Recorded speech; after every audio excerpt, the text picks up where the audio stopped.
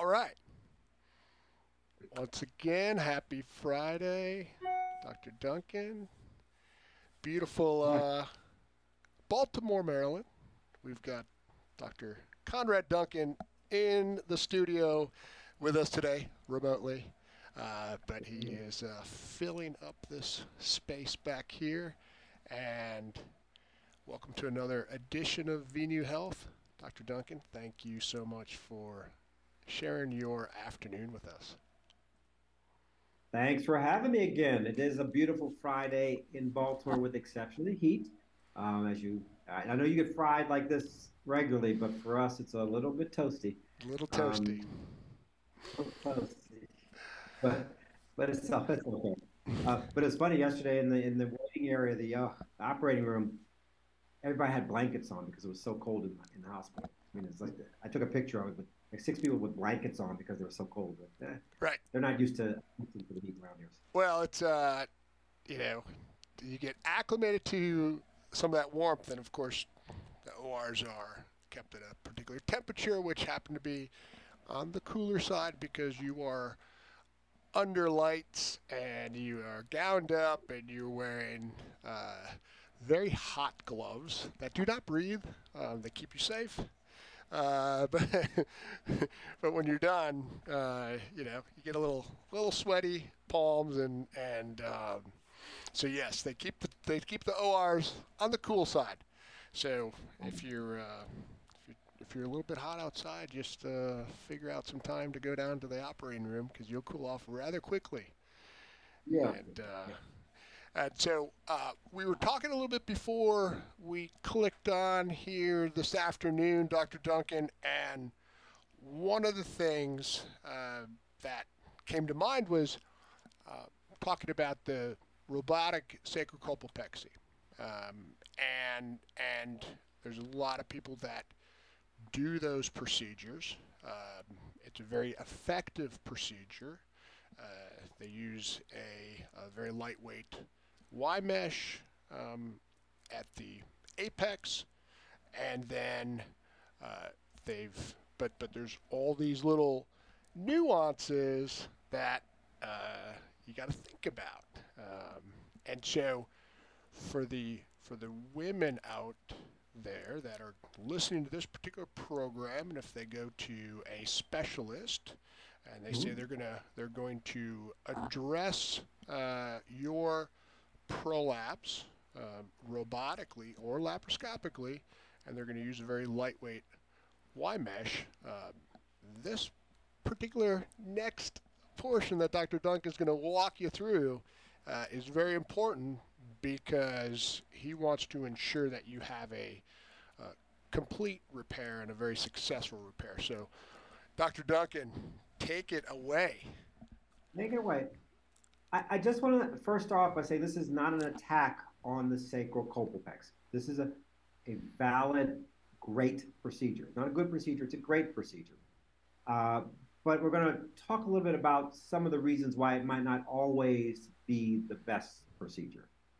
And there's several different factors involved that when you go to have prolapse repair done, and I would say the majority of uterine prolapse, vaginal vault prolapse is going to be addressed with robotic sacral colpopexy when we're talking about the top of the vagina. Um, I don't. I mean, that is my sort of general understanding right now, not having the numbers in front of me. But there's not been a huge paradigm shift away from that procedure. Um, so let's talk about first, as you mentioned, or the difference between laparoscopic and robotic is not an important distinction to make. If you're good at the robot, that's what you use. If you're good with regular laparoscopy, that's what you use. So the actual minimally invasive access point isn't so important. So the difference, if someone says, "Oh, you have to have it robotically as opposed to laparoscopically," that's just not true. Right. Whatever that surgeon is good at, that's what he or she should use. So they're both legitimate. As you could actually make an argument that the laparoscopic slash, sometimes called straight sticks or traditional laparoscopy is maybe better, because there are fewer ports, holes, and those, if you had to make an argument, the straight stick way is the better way to go, but only in the hands of someone who can do it well. If you don't do that well, then the robotic is a very close, nice second choice. But let's talk about the sacral colpopexy. And I know it's a big word, and sometimes you'll see it abbreviated as LSC, laparoscopic sacral colpopexy, or RSC, robotic sacral colpopexy. And when you hear the word colpo, think vagina. And so pexy means suspension, generally. And so we're suspending the vagina. But when we think of the vagina and we think of prolapse, we always think of the vagina as having three compartments, sometimes four, but we generally say three compartments. One where the bladder would be, so that would be on the top. The second would be where the uterus would be. This is a person lying down. This is a cartoon version of a person lying down. And the bladder sits here. The uterus sits here. Oops, let's go this way. And the bowel down here. So three compartments. Yep. 1, 2, 3. And that general cartoon is the simplest way to think about the vagina and its support, because all three of those compartments have different support structures or different support means of support. And the sacral colpopexy generally addresses, in a very efficient and efficacious way the apex, or where the uterus would be, is or would be. So you can have a hysterectomy or not have a hysterectomy. That's not necessary part of the procedure, but where that uterus is or was is the apex or top, and that's what the sacral colpopexy addresses. During that surgery, many surgeons will take that mesh that they use down to the bladder and posteriorly into the rectal area and cover some of the other defects that we talked about from a laparoscopic or robotic approach. So that's the first thing you're going to wonder, is that surgery capable of doing that extension of the mesh to cover those other defects? But if the sacral colpopexy is done for just the apex and you present with other defects, such as the bowel or bladder, those may not be addressed with just the sacral colpopexy. So it's important to understand how your surgeon, how she or he is going to address those other defects, including one of the other defects that's often not well addressed is the actual opening to the vagina, called the genital hiatus. I guarantee you that's not going to be addressed laparoscopically or robotically. Now, circling back before we even start talking about laparoscopic or robotic procedures, all of our mother organizations will start off by saying, when I say mother organizations, those are the organizations by which we kind of follow the rules, because they are the voices for our specialty. And within, say, sacral colpopexy domains, we have three organizations, all of which tell us that vaginal surgery is safe. So that's the first thing to remember, is that vaginal surgery is a safer way to do things. When I say safer, we're talking about the big ones. We're talking about mortality and morbidity, and vaginal surgery has less of that no matter what the procedure is. So those mother organizations, the American College of Obstetrics and Gynecology, AUGS, which is the American Urogynecological Society, and AAGL, which is our minimally invasive society, will all have a position paper stating that fact. So it's not to say everybody should have vaginal surgery all the time. I still do laparoscopic sacral colpopexies when necessary or when indicated. But just remember, it should always be a consideration for every patient undergoing either a robotic or laparoscopic procedure for prolapse. So given that sort of fundamental knowledge going into your evaluation, do not think that the doctor is offering you a bad procedure when they talk about a robotic sacral colpopexy. That's not true. It may be the procedure that she is best at doing. It may be the procedure that he only knows how to do. If that's the case, the discussion of vaginal approaches should always come up with the surgeon saying, I don't do those, but this is an option for you. And that's where a disservice is sometimes done for our patients who don't understand that one, you always have options, and two, even if I don't do a particular procedure, I will always give my patients that option that this is a procedure that is standard of care for the problem that you have. I just don't do it. For instance, urethral bulking. I just don't do them. And so when I talk about stress incontinence, I will always mention urethral bulking, and I will always say I don't do them for a number of reasons, but I don't do enough of them to consider myself an expert at it, Right. and therefore I don't do them. I don't dabble in them. But I will always tell a patient that they can have that procedure and hear the pros and cons of urethral bulking for stress incontinence. So again, patients should be empowered to understand options and select options that fit her the best. Again, not to badmouth the sacral colpopexy, but just kind of put it in its, well, in the menu of options, which is again a great apical procedure, does not necessarily address other defects. It may not be the safest procedure, even just for the apex.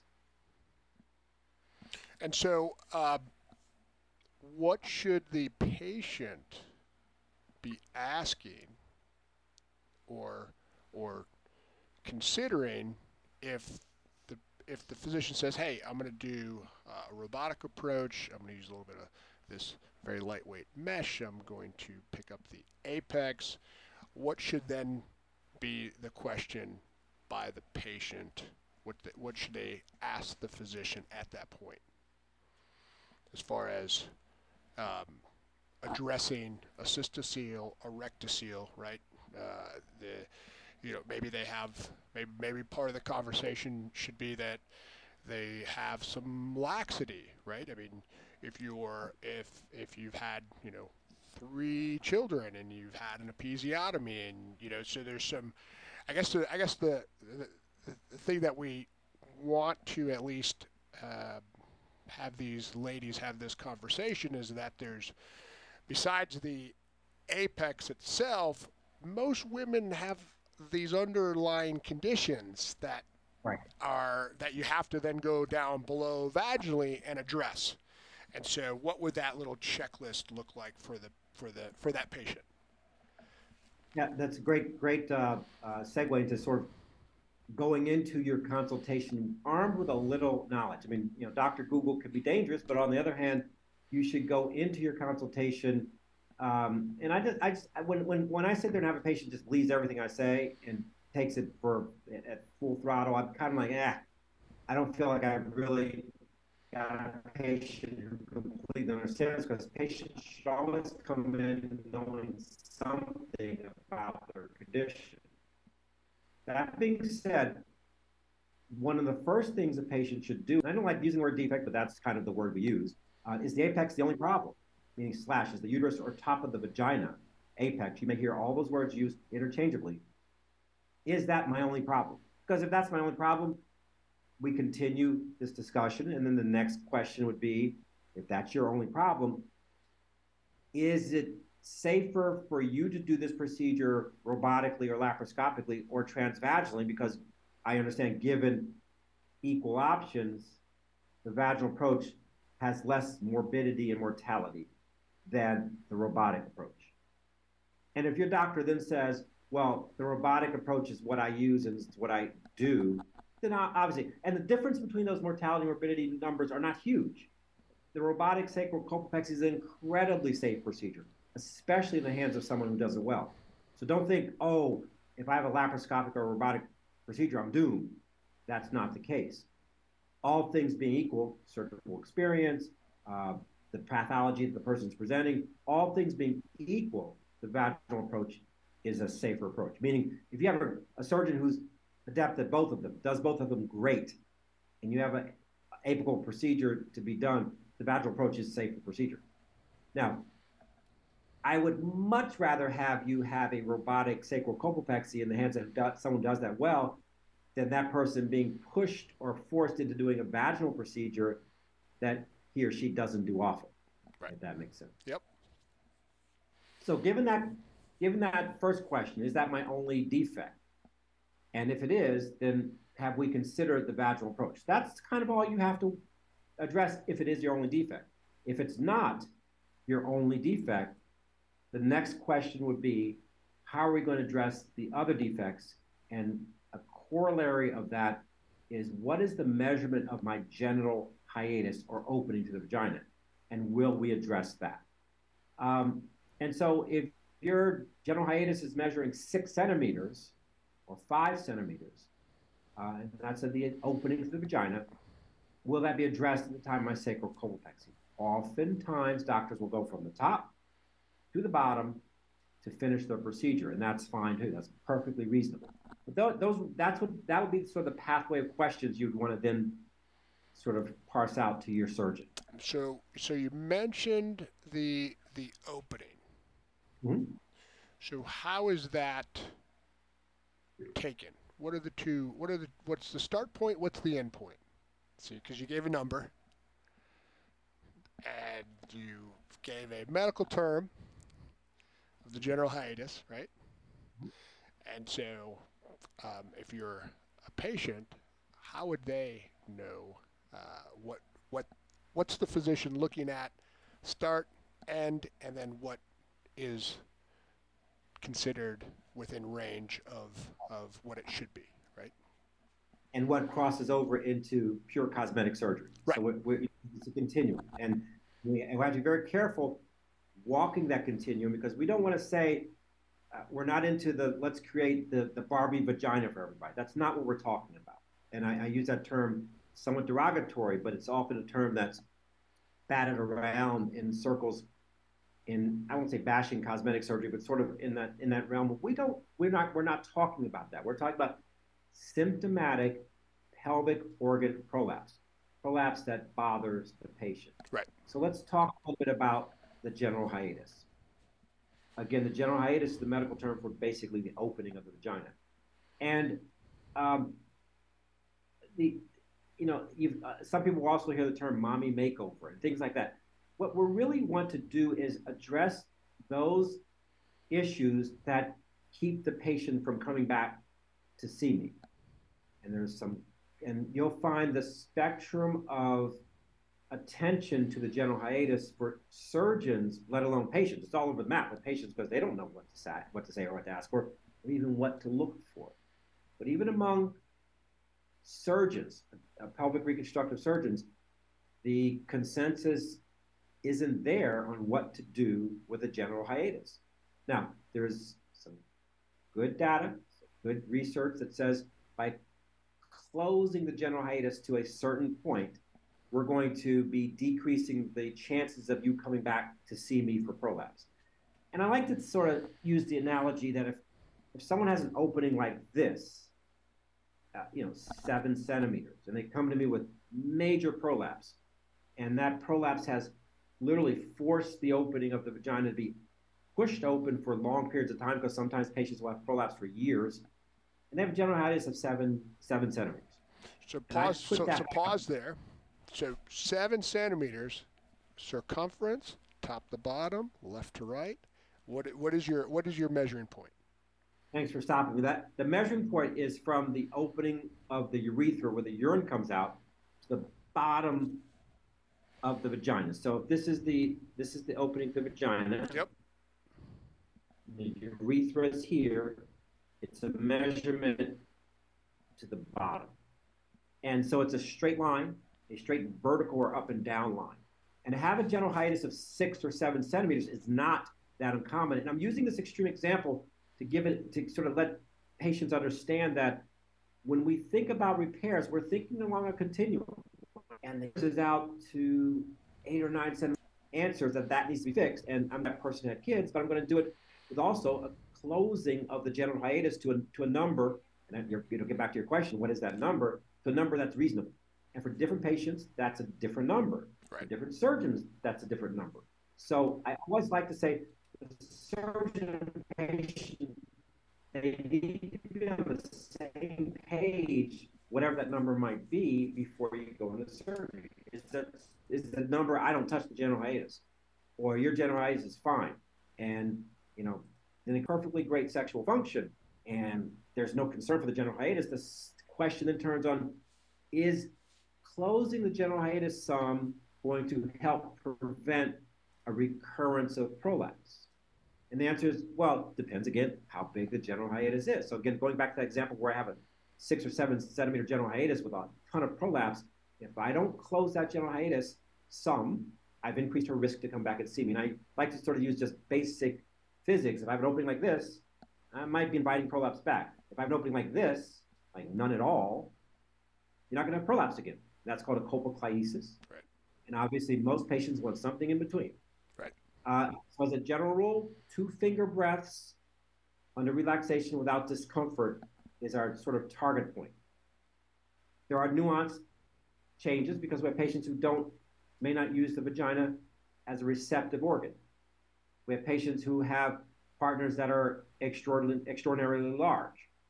We have patients that are having no problems sexually, so that patient may have a genital hiatus that's a little bit larger than the 2 finger breaths because we don't want to have vaginal constriction or difficulty or painful intercourse after repairing the genital hiatus, because repairing the genital hiatus is also not a free lunch. There are complications that can arise.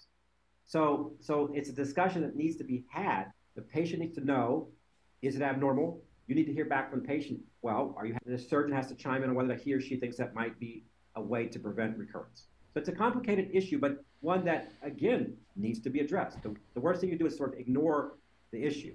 Right. But the genital hiatus or opening of the vagina should always be addressed in the complete evaluation of a patient with prolapse.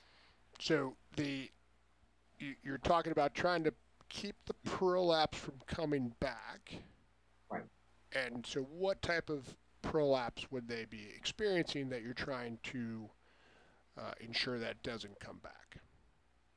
Well, that's a great question, but I generally kind of want to put that in 2 different categories. Okay. One is prolapse as a failure of something that I fixed, and failures occur. So if I put the apex back up or top of the vagina or uterus, and 2 years later, she comes in and the top of the vagina, apex, uterus is back down at the opening of the vagina, that's a failure.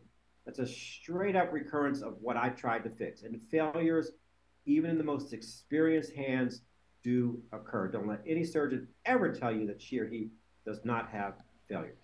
They occur. So that's the first thing is that we'll have failures of, and just something that we tried to fix, and that's just a failed surgical procedure. We also have recurrences or people showing up with symptomatic prolapse from an area that was not fixed during the first surgery. Again, think of vector physics.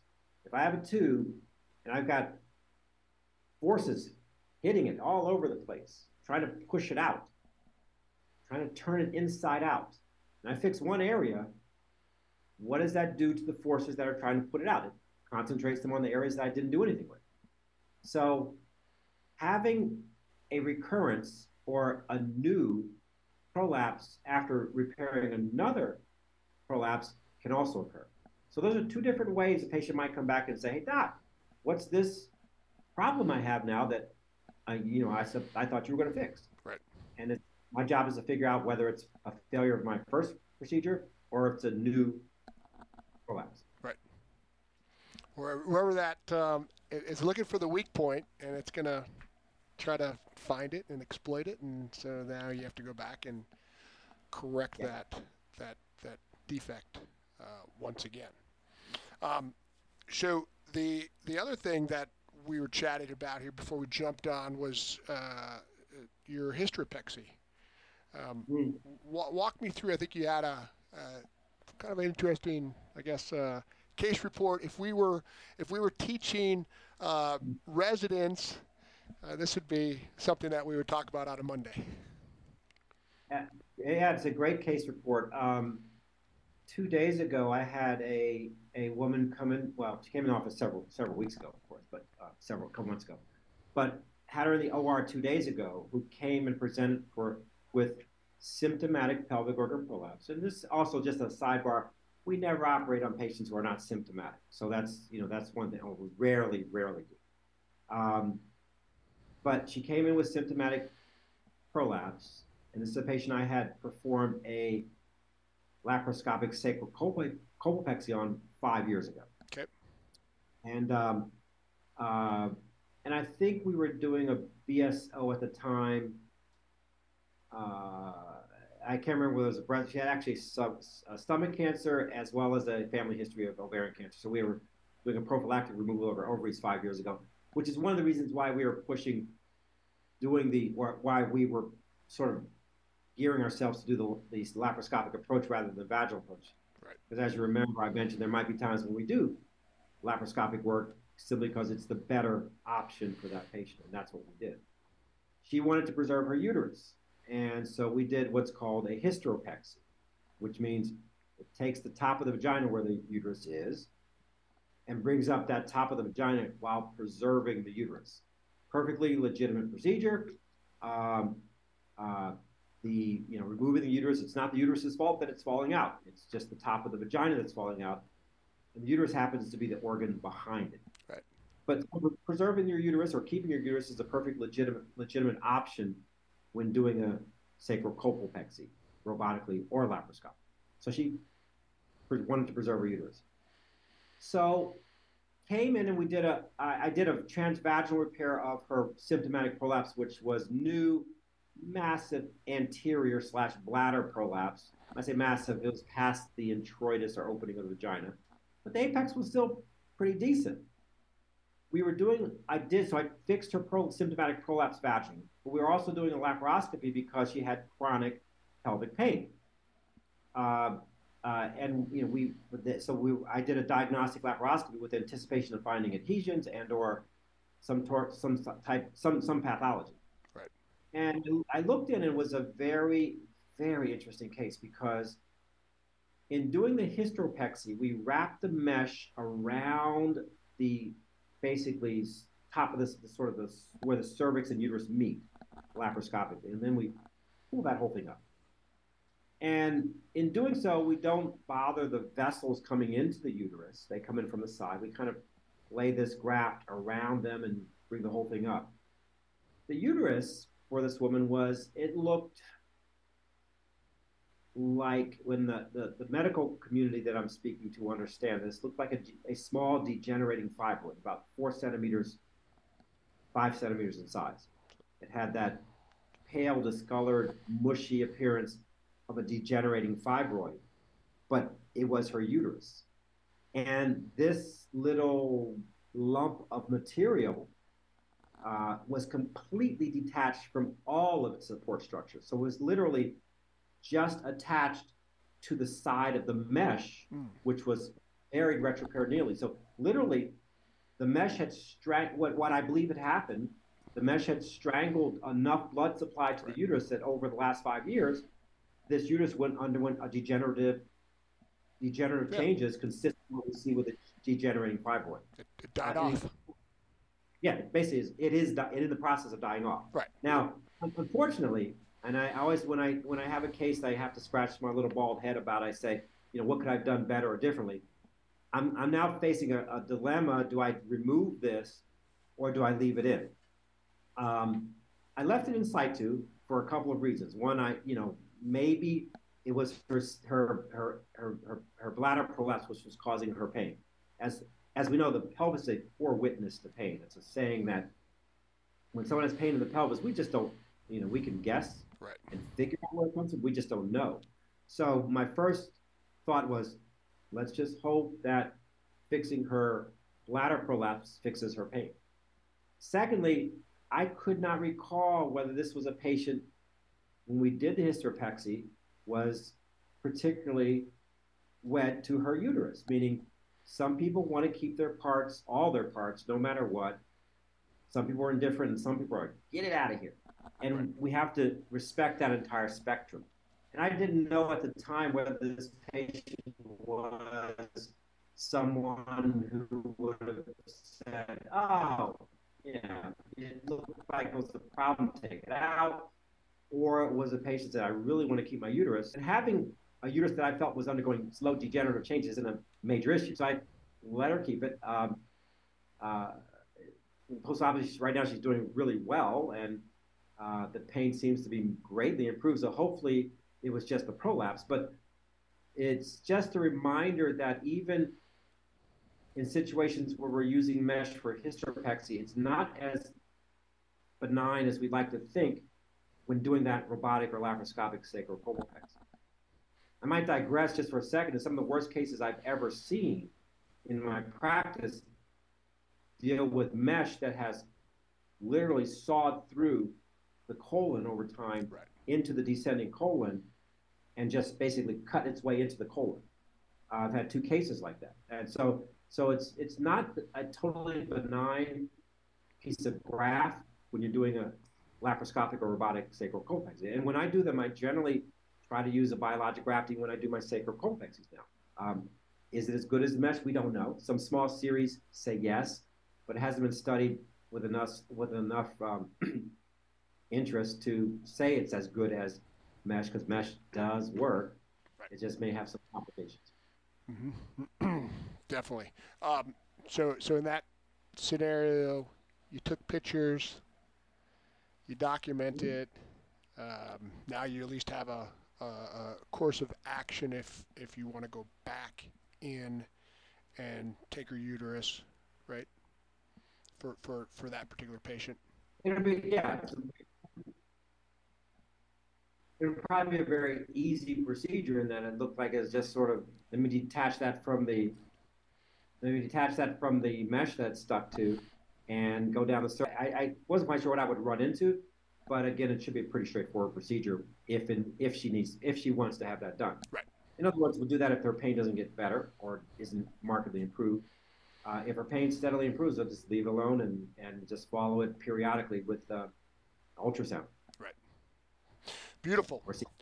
No, it was I think we unpacked a lot of little touch points, and hopefully for the ladies that are watching this or will watch this, that you have an opportunity to certainly take some notes about that Q&A type of question, just because, you're never taught this ever in any of your classes, your health classes, and the fact is that none of these conversations are really shared. So many times the first time you walk into a specialist, sometimes you're going to have these conversations with a physical therapist that specializes in pelvic floor, and they're great to be able to